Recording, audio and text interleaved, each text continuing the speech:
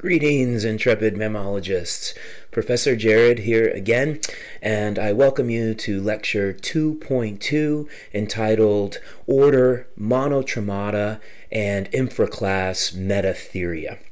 So this is going to align with Chapter 10 in your textbook entitled Orders, Monotremata, and the Marsupials.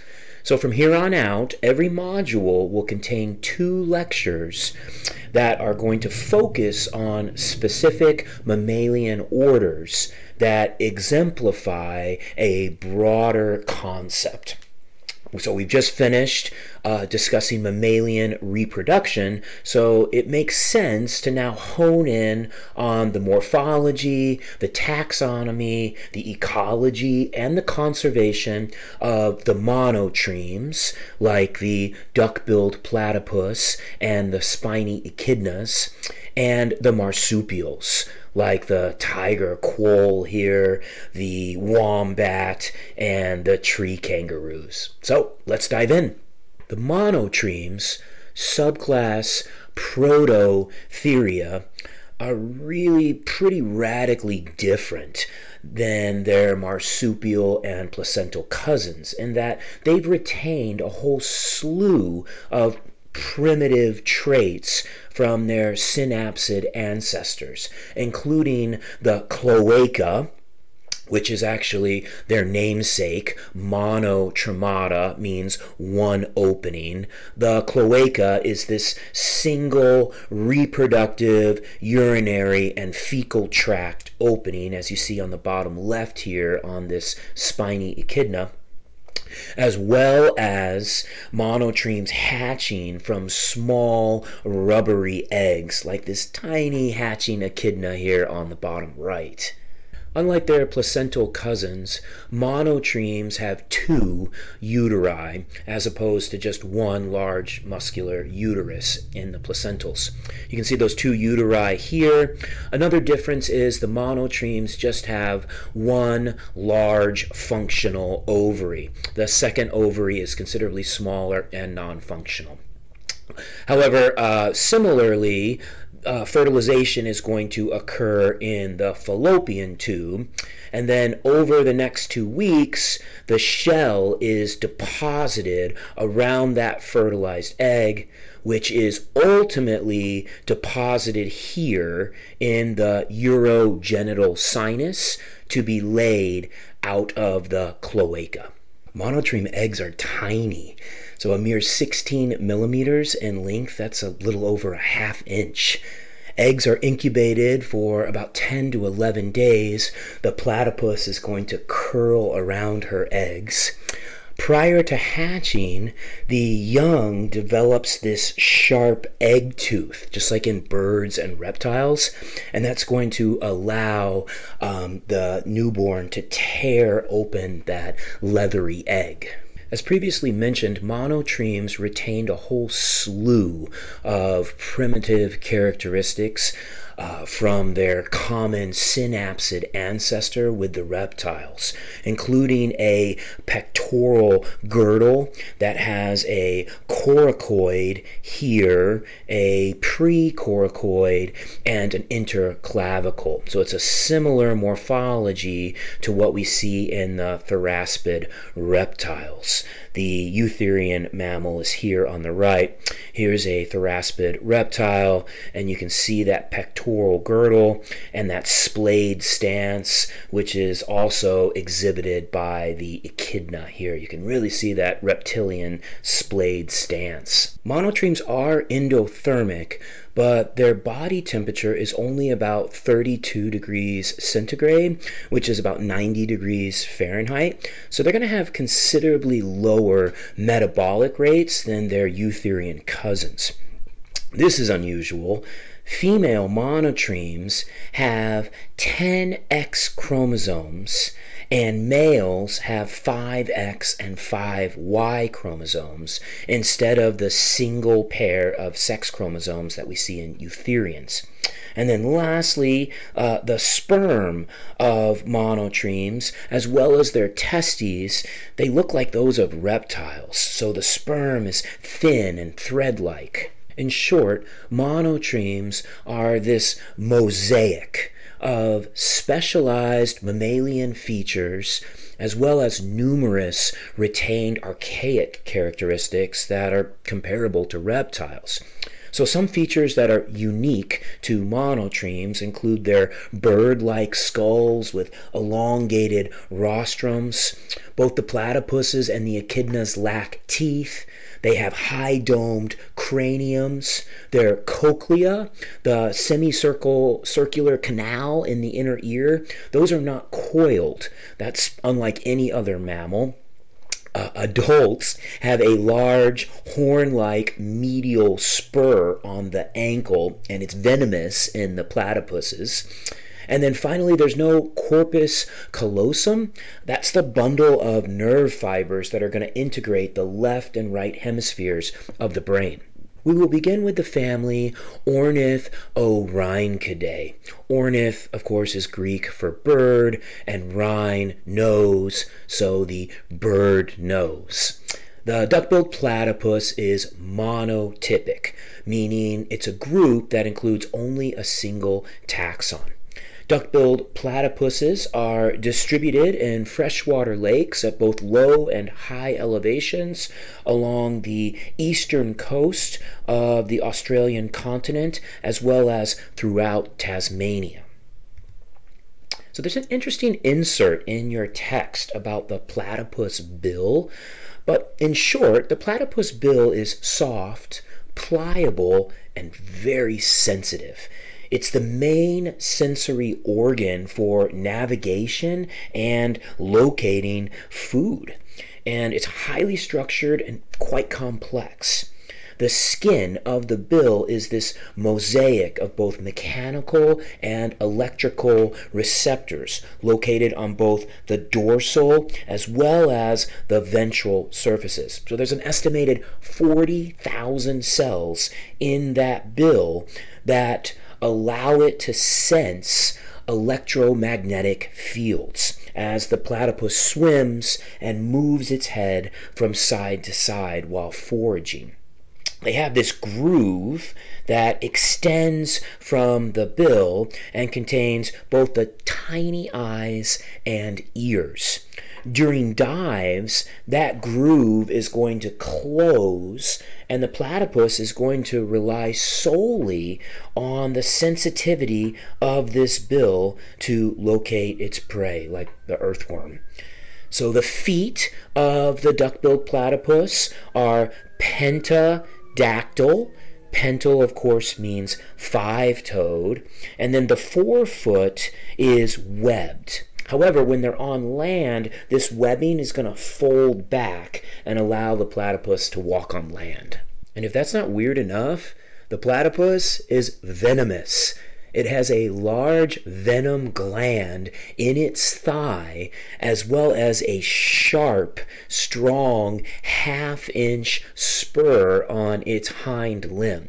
So it's hypothesized that this spur evolved for intrasexual competition or male-to-male combat, but apparently it's no fun to become envenomated by a platypus, as it results in, and I quote, immediate and intractable pain and marked swelling. So platypuses are going to build burrows in the stream banks. The male burrows are relatively simple, but the female can actually burrow up to 90 feet into the stream bank, and then their burrows culminate in this nesting chamber where she's going to lay those precious eggs and incubate them by curling her body around them. The young, after they hatch, they're going to remain in that burrow for 4 to 5 months nursing. The family Tachyglossidae includes the short-beaked echidna as well as the western long-beaked echidna, and you'll probably never guess which is which. The short-beaked echidna here occurs in Australia, Tasmania, and southern Papua New Guinea. It's the most widely distributed endemic mammal in Australia.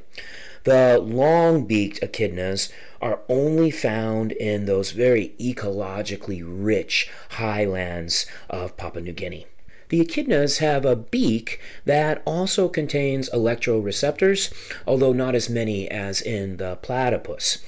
However, they do have a 7-inch long sticky tongue. So tachyglossidae actually means rapid tongue, and it refers to their propensity to snarf up ants and termites and other insects. These are guard hairs that have been modified to form barbless spines. And then lastly, I was surprised to learn that echidnas can live up to 50 years, which is quite long for such a small animal.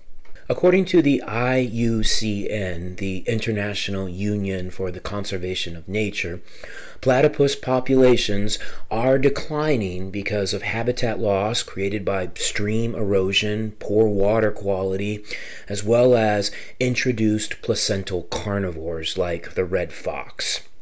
The short-beaked echidna, as pictured here, is doing just fine. Remember, these guys are distributed across Australia, Tasmania, southern New Guinea. However, the long-beaked echidna, as well as Sir David's long-beaked echidna, named for my hero, David Attenborough, those long-beaked echidnas are both critically endangered. Marsupials. So they get their name from the female's abdominal pouch, or the marsupium. Here you can see some baby Tasmanian devils that are suckling on mom's teats within the marsupium. This is actually kind of a poor diagnostic feature because not all marsupials have a marsupium, like the short-tailed opossum. And the echidnas, which are monotremes, do have a marsupium. So marsupials are best distinguished by small maternal energy investment in altricial or underdeveloped young. So interesting factoid for you to amaze your friends at parties this weekend. No marsupials have litters that weigh more than 1% of mother's body mass. So that said, maternal investment in lactation is much greater in the marsupials than in the placentals. So as Renfree noted, marsupials have in effect exchanged the umbilical cord for the teat. In comparison to their eutherian cousins, the Metatherian marsupials have basal metabolic rates that are about 30% lower than comparably sized placentals. Also, the marsupial brain is considerably smaller than that of the placental, again accounting for body size. This is especially pronounced in large-bodied marsupials like the red kangaroo. Unlike the placentals, there are no fully marine marsupials that are akin to the cetaceans, the dolphins, and the whales. There are no marsupials that have evolved true powered flight like the placental bats, although there are gliding marsupials. And then also there's no fossorial herbivorous marsupials, meaning burrowing marsupials that are herbivorous. So all that said, there is an outstanding array of behavioral and morphological adaptations that characterize the 7 orders of the marsupials. So think kickboxing kangaroos, the koala bear, which has evolved a specialized diet feeding on only eucalyptus, the incredible bite force of the Tasmanian devil, and least we not forget the cube feces of the wombat. So for the remainder of the lecture, we're going to quickly survey each of those 7 orders and many of the families. Let's begin with the order Didelpha Morphia, which includes the single extant family Didelphidae. So these are the New World or American opossums. There are 18 genera, remember that's the plural for genus. There are 18 genera and 111 species in the family Didelphidae. Let's see. The didelphids are characterized by their tails. Most have this long, sparsely haired, prehensile tail. A prehensile tail is going to allow the animal to hold on to and manipulate objects, almost like an additional arm. It's going to allow your arboreal opossums to hang from their tails to grasp tree branches while they forage.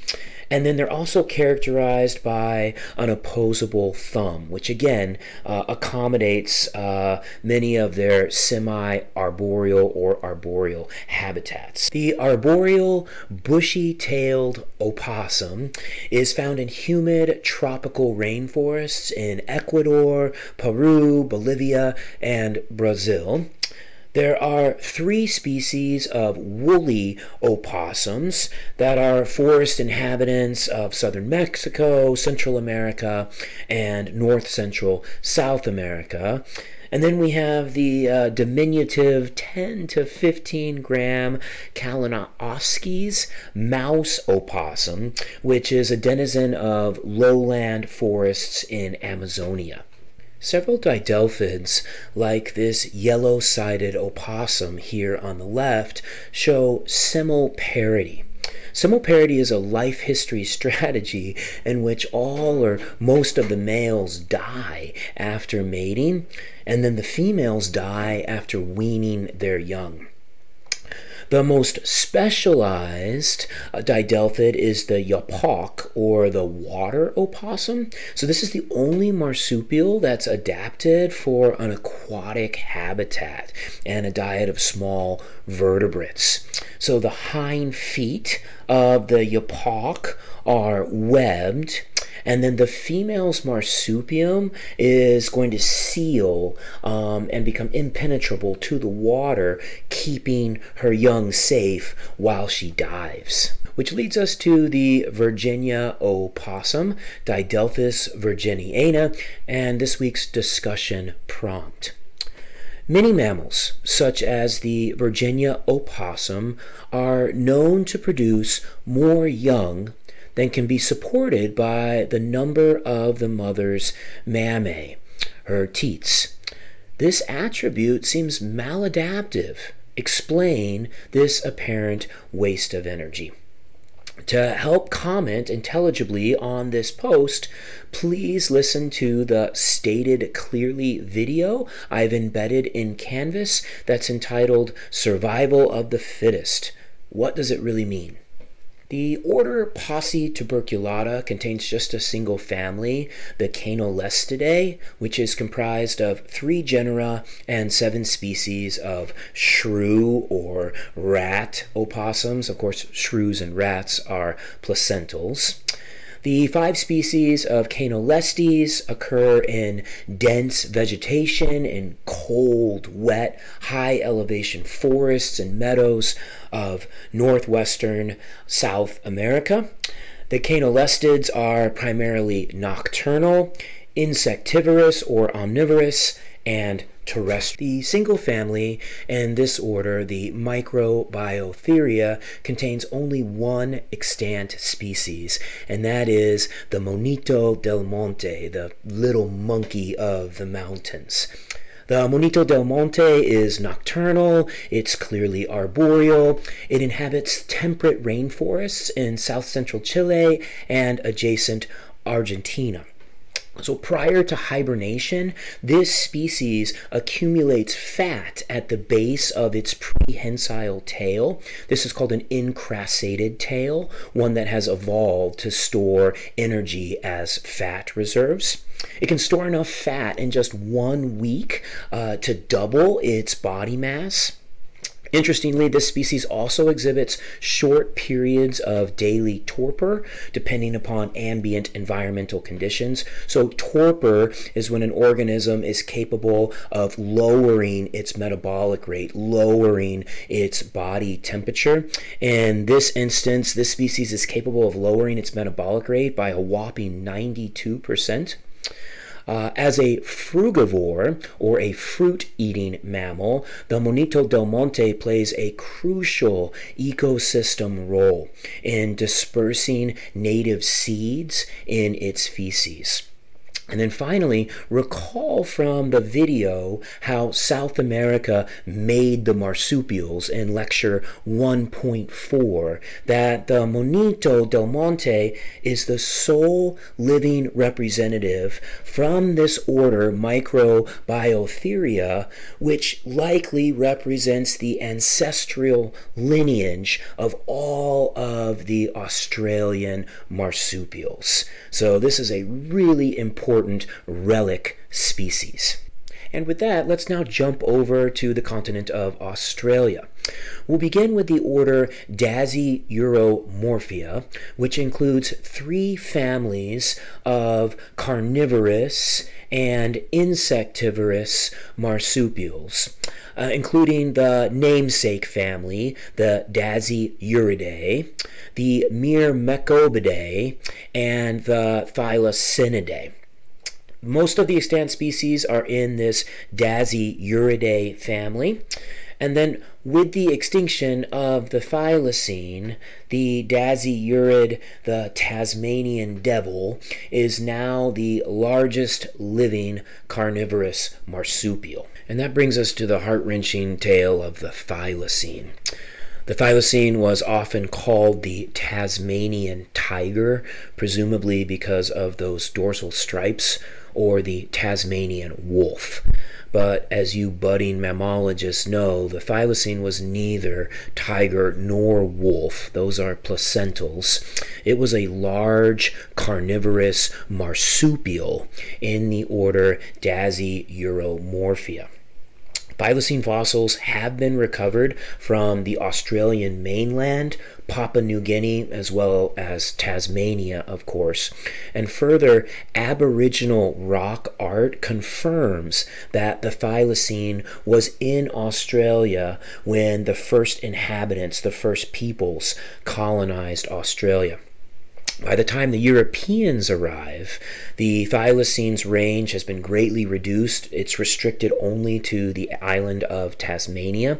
It's likely that competition with the dingoes that were introduced by those original Aboriginal people was probably a significant factor in outcompeting and reducing the thylacine's range. And the species may have survived to modern times in Tasmania because dingoes were not introduced there. European settlers arrived in Tasmania at the beginning of the 19th century. And upon doing so, they set out to tame the wilderness and reshape the Tasmanian landscape in the image of their homelands. The thylacine was perceived as a wolf amongst their sheep, and it acquired this notorious reputation as a killer of livestock, despite the fact that the settlers' dogs were probably far more destructive. But there was no room for predators in the pastoral paradise envisioned by these settlers, and therefore a bounty was set to ensure thylacine extermination. The peak of the killing occurred in 1900.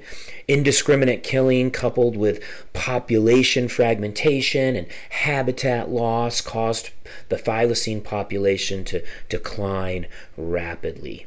Disease may also have contributed to the demise of this decimated, fragmented population. A few naturalists recognized this precipitous decline of this really amazing species, but ultimately the concerns of the ranchers took precedence. The last shooting of a wild thylacine was documented in 1930, and the last captive individual shown here died in the Hobart Zoo in 1936. Ironically, the same year that the species was granted legal protection, so a little bit too late. The thylacine's reputation as a sheep killer was likely significantly overstated. The thylacine only weighed an estimated 35 to 40 pounds, and its teeth and limbs suggest that its prey was most likely to have been relatively small compared to its body size. It likely fed on bandicoots and possums. It probably hunted its prey in a pounce and pursuit manner in fairly open habitats, and it killed with a crushing, penetrating bite. That's an impressive maw right there. The remains of small to medium-sized herbivores, all weighing less than 5 kilograms, approximately 11 pounds, have been found in cave deposits along with thylacine remains. Hunters reported that the thylacine's stomach contents did include kangaroo, but also echidna remains. So, since the death of the last individual in the Hobart Zoo in 1936, there have been several exhaustive searches over the decades, most recently in 2017. During which time 580 camera traps were deployed in North Queensland by James Cook University after two people, an experienced outdoorsman and a former park ranger, reported having seen a thylacine there in the 1980s, but according to reports, they were too embarrassed to tell anyone at that time. However, according to the Department of Primary Industries, Parks, Water, and Environment, that's a mouthful, there have been 8 unconfirmed thylacine sighting reports between 2016 and 2019, with the latest unconfirmed visual sighting occurring on the 25th of February 2018. But as of this recording, there has yet to be a confirmed sighting of the thylacine. Sigh. The family Myrmecobidae is monotypic and includes only the numbat. The numbat is highly specialized for a diet of exclusively ants and termites. So this is a niche known as Myrmecophagy. This numbat, the species is now restricted to isolated populations in arid scrub woodlands in southwestern Australia, as introduced predatory foxes and feral cats have greatly reduced numbat populations to likely less than 1,000 individuals. The numbat is listed as endangered by the IUCN, that's the International Union for the Conservation of Nature. The family Dasyuridae is a large, diverse family including 17 genera and 76 species. The dasyurids are the most structurally and functionally generalized of the Australian marsupials. Dasyurids range in size from the smallest marsupials, the marsupial mice, like you see here, up to the largest carnivore, the Tasmanian devil. Dasyurids occur throughout Australia and New Guinea, where they occupy all terrestrial and semi-arboreal habitats, from deserts to high-elevation rainforests. They're primarily nocturnal or crepuscular, meaning active active at dawn or dusk, and they're solitary. On the top left is the Tasmanian devil. Devils are scavengers that have an ecological niche comparable to the North American wolverine. You can see it's got this really large maw and a very strong jaw. I have some good news about devils that I'm going to return to on the next slide. There are 6 species of quolls, like this tiger or spotted quoll. These guys weigh up to 15 pounds, and they're going to eat small mammals, small birds, lizards, and insects. All 6 of the quoll species have drastically declined in numbers since Australia was colonized by Europeans, with one species, the eastern quoll, becoming extinct on the Australian mainland and hanging on now only on the island of Tasmania.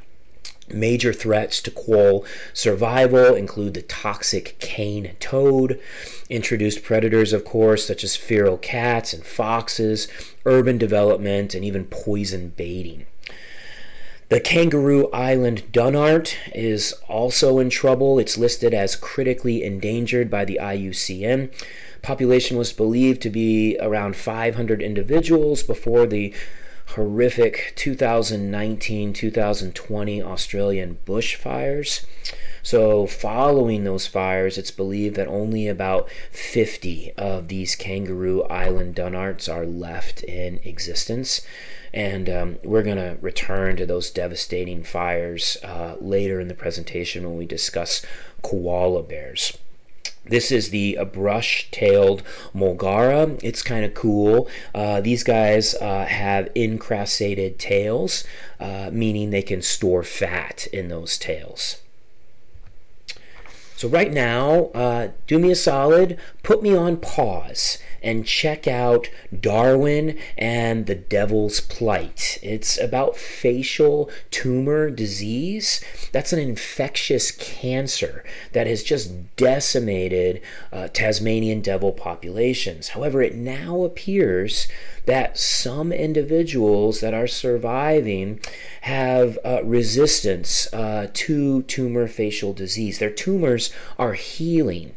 So conservation success stories can be few and far between. So take 1 minute and 18 seconds and please check out this video embedded in Canvas. The order Paramelimorphia contains the Australian Easter bunny, the greater bilby, or the rabbit-eared bandicoot, as pictured here.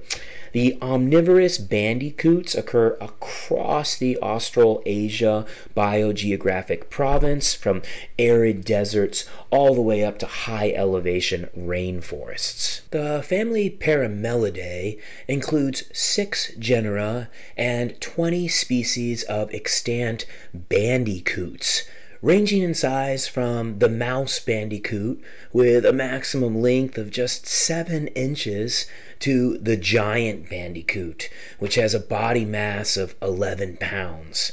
This striking species is the eastern barred bandicoot. There are 2 recognized species of bilbies: the threatened greater bilby, living in arid habitats in northwestern Australia, and the lesser bilby, which probably became extinct in the 1960s. And these are 2 very strange species. The order Notorictimorphia encompasses just a single family, the Notorictidae, which includes the southern marsupial mole and northern marsupial mole. So these are the only completely fossorial or burrowing marsupials. They spend the majority of their lives underground. You can notice the remnants here of an eye, a vestigial eye. These no longer function. These marsupial moles are widely distributed over much of northwestern and central Australia, occurring in shrub desert areas and sandy bottomed soils.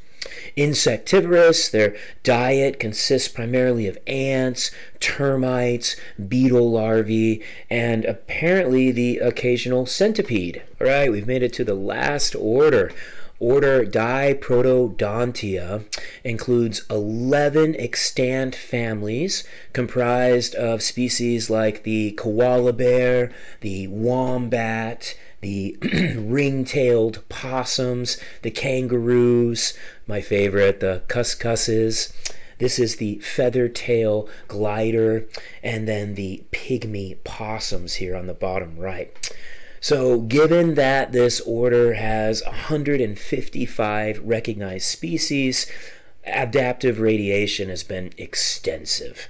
Some species feed on insects, others nectar, still others leaves, fruit, others still are omnivores. Many species are terrestrial, although some are obviously arboreal. My son's favorite animal, the koala bear, has a highly specialized diet.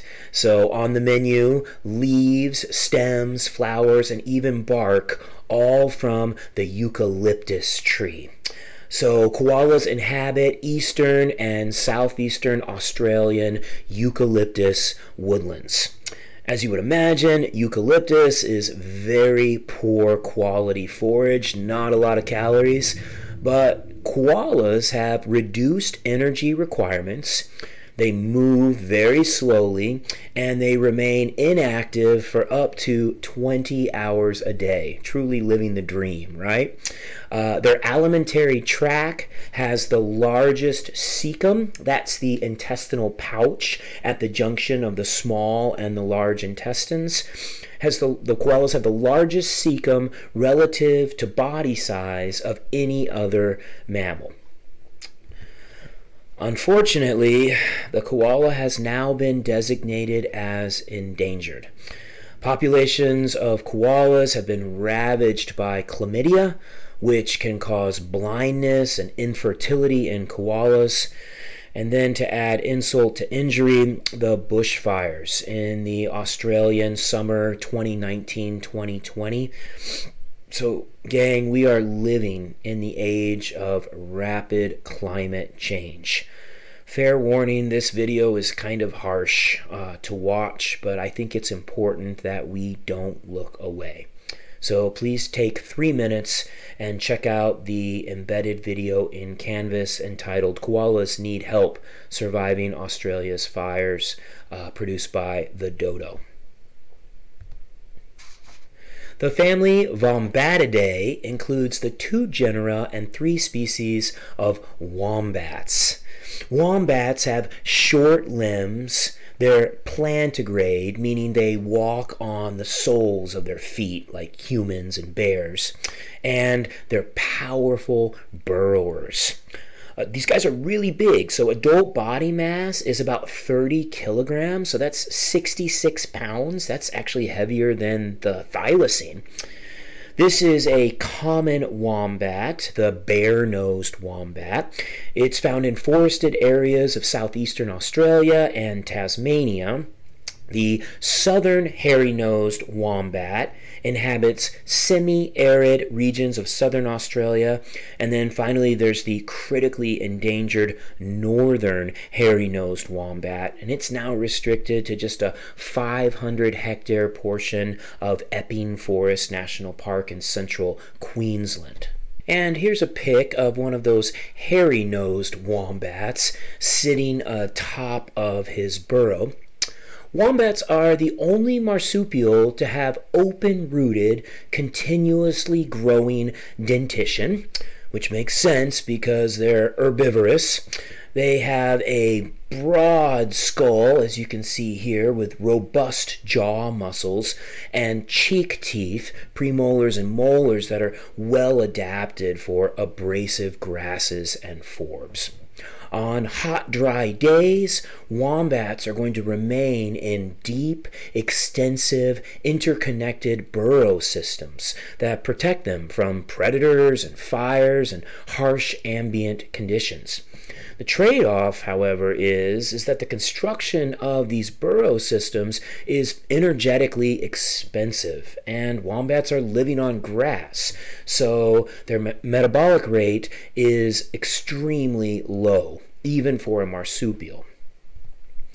And finally, I address that question that has undoubtedly been burning in your mind since the beginning of this lecture.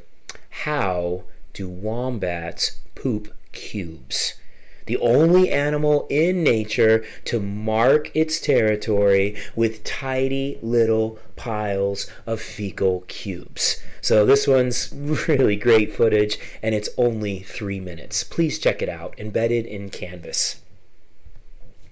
As their name implies, the pygmy possums are the most diminutive possums. They're quite small. The smallest species has a mean adult body mass of just 7 grams. So that's the equivalent of like 7 regular-sized paper clips. In addition to invertebrates, fruits, and seeds, the pygmy possums are also going to consume nectar and pollen. Thus, they have these long, extendable brush tongues with papillae for lapping up these floral delicacies. There are 4 species of brush-tail possums, like the common brush-tail possum seen here on the bottom left, and then there are 25 species of cuscuses, like this flamboyant spotted cuscus here, who lives in the bountiful tropical rainforests of Papua New Guinea. Like many of the American opossums, these brush-tail possums and cuscuses are nocturnal.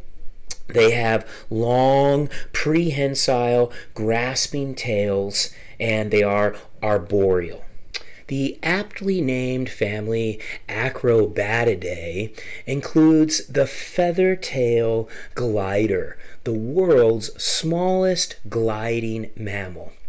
So the feather-tail glider possesses a furred patagium. That's a gliding membrane that extends between the elbows and the knees. There are 6 genera and 20 species of ringtail possums, including the species pictured here, the western ring-tailed possum. This species is critically endangered due to the drying climate, urban development, altered fire regimes, and predation by invasive feral foxes and cats. The Petaeuridae includes 4 species of possum-like triox, the striped possum, the Ledbetter's possum, and then 6 species of wrist-winged gliders, like this adorable sugar glider. These arboreal gliders are named for the patagium that extends from the wrist to the ankle, similar to the feather-tail glider. The marsupial gliders are highly convergent. They have very similar morphology to the North American gliding squirrels, like Glaucomes volans, but of course they're not closely related to the flying squirrels. The tiny honey possum is the only non-flying mammal that feeds exclusively on nectar and pollen.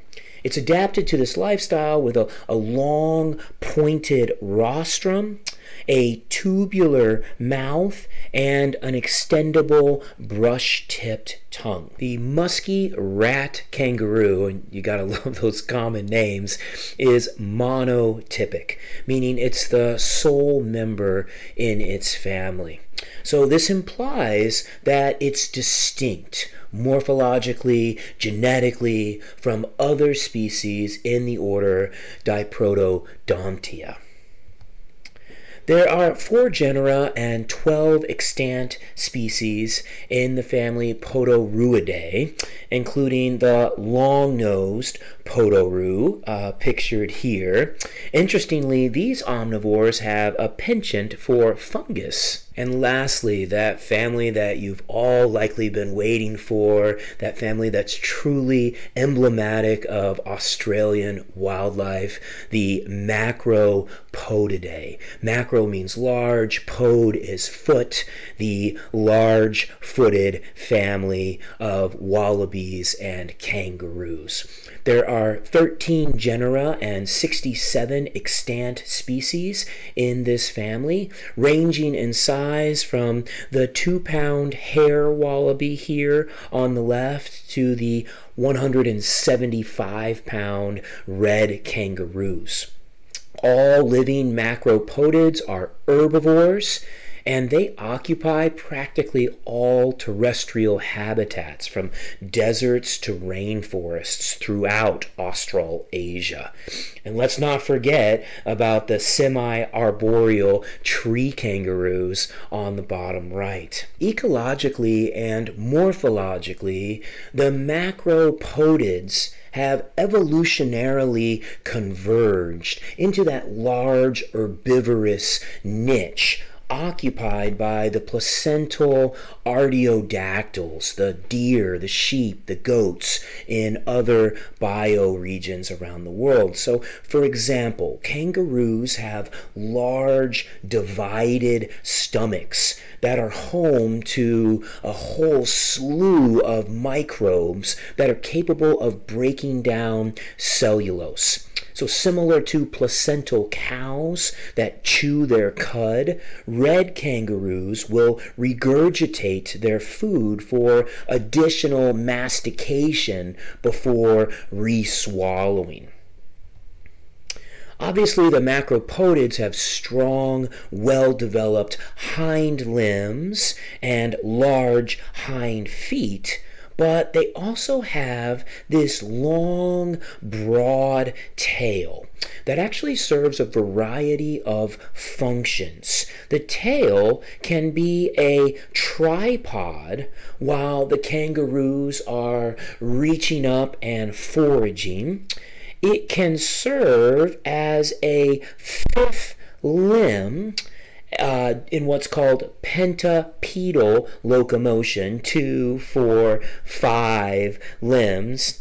And then lastly, that tail serves as a counterbalance during rapid bipedal hopping at speeds up to 30 plus miles per hour.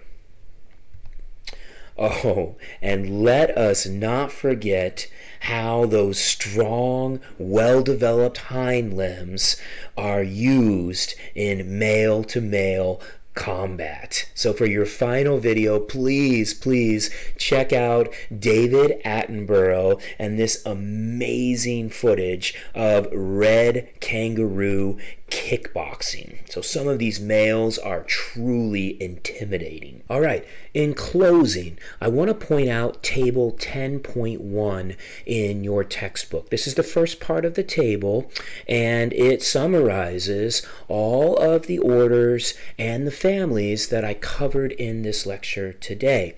So, fair warning, on your exam this week, you'll be asked to match a handful of common names to their families and or orders. So, i.e., the kangaroos and wallabies are in the family Macropodidae in the order Diprotodontia. So I'm asking you, please spend a bit of time and study the taxonomy presented in this lecture.